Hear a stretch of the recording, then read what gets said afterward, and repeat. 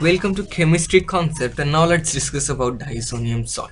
So the first question is, what is actually a diazonium salt? So let me tell you, the name diazonium comes from this group, N2 positive group. This is called diazonium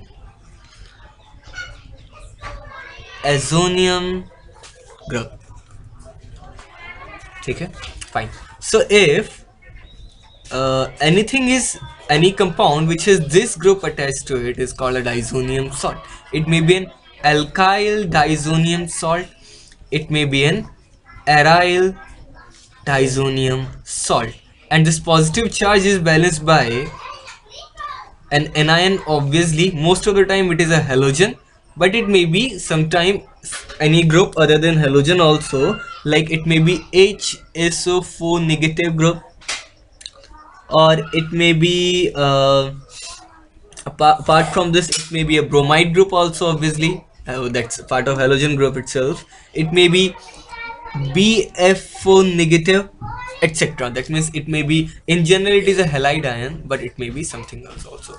So the name is, if it is CH3N2Cl, its name would be methyl diazonium chloride. If it is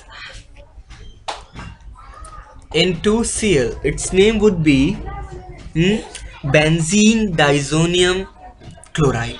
Okay, so what we do, we add the name diazonium at the end of the main group in which it is attached.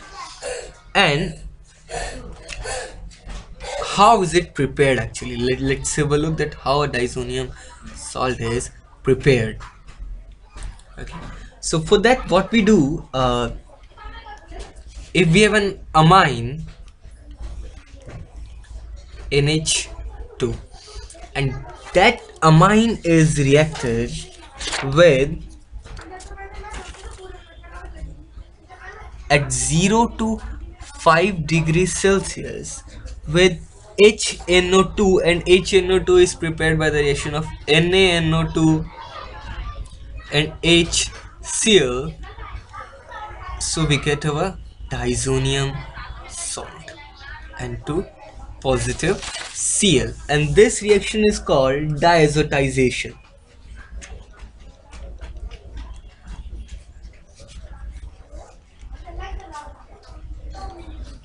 Okay, and let me make it more accurate, it is actually 2HCl.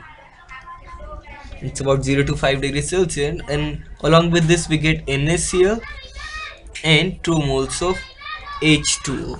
In the next video we'll discuss about the chemical properties of diazonium salt. So stay tuned and don't forget to subscribe for this and more videos of organic, inorganic and physical chemistry.